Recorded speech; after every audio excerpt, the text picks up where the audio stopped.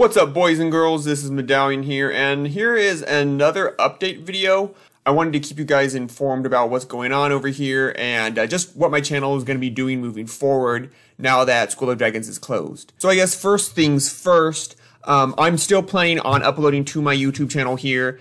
I was kind of split between using Kaiser the Sneak and Medallion as kind of my brand name and everything, but I'm officially switching over to using Medallion, so going forward, most of my game usernames and stuff will just be Medallion.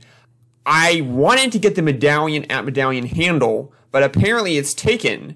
Although I can't find anywhere where that's actually a channel. So unless it's like a private channel or something I can't access, I don't know. So I have to be under at Medallion YT. But maybe if you guys subscribe and like this video and I get big enough, I can actually get the at Medallion, which I'd really appreciate. So if you haven't subscribed and like, I would really appreciate that.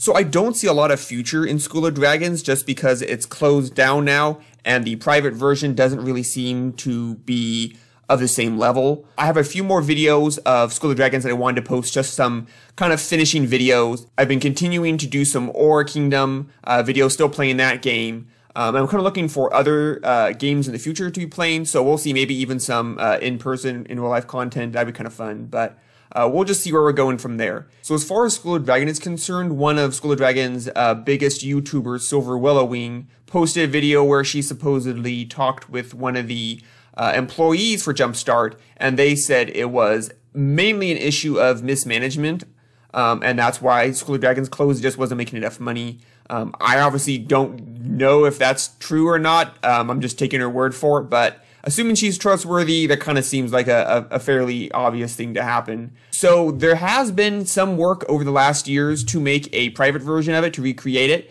and it really didn't get anywhere just because it was like one or two people that were working on it and they were busy with their other stuff in their life. But ever since School of Dragons closed down, they've just been working really, really hard on it. So apparently there is a Project Edge coming up, and they actually already got some servers up and they were actually hosting the game, so you could and can play School of Dragons now on these servers. We just got an update from Project Edge saying that those live servers are being closed down, actually, which is kind of funny. So they're working on making a locally hosted version, which I'm assuming will mean it's only single player. I know I played a few other games where the fans were able to recreate it in a locally hosted environment where you could also have other friends know your IP address or whatever and play along with you. But I'm just not planning on doing that, even if that is one of the things, which I'm not convinced that is what they're going to be doing on the game. But even if it is that way, I'm just not foreseeing myself playing any more School of Dragons. It's really sad. I love School of Dragons so much, but just how it is now, I'm just not really sure, especially since these are fans that are making it, and there have been some rumors going around about some stuff that makes me a little worried about just the security there, installing games and stuff that aren't from a reputable source, that don't, there really isn't any legal stuff I can do about it. So I'm just a little nervous to be playing a game that I don't really know much about who's creating it, and I can't look through the code enough to know if it's like actually dangerous or not. I don't think it is.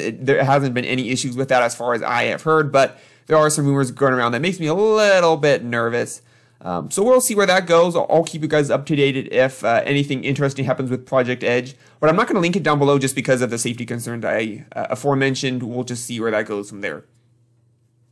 Another interesting thing going on is there is apparently a live action How to Train Your Dragon in the works, which I'm kind of excited about.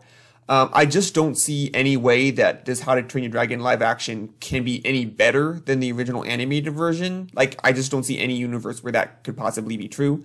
There is a possibility that it could be an okay movie or even a good movie. I'm just a little worried about it. I just feel like to live up to the hype and the lore that has gone on in the animated version, I just feel like that'd be really hard to kind of do. But we'll see. I mean, it's possible. They have Dean DeBlois doing it, so it's possible. Certainly better than the Nine Realms. Like, I don't think you could do any worse than the Nine Realms, to be honest. But I don't want to jinx it. So we'll just go on from there. Alright, so I guess that's all I really wanted to say. If you guys have a game that you want me to play, or you have some good ideas for videos that you would like to see in the future, let me know in the comments down below. Otherwise, party on.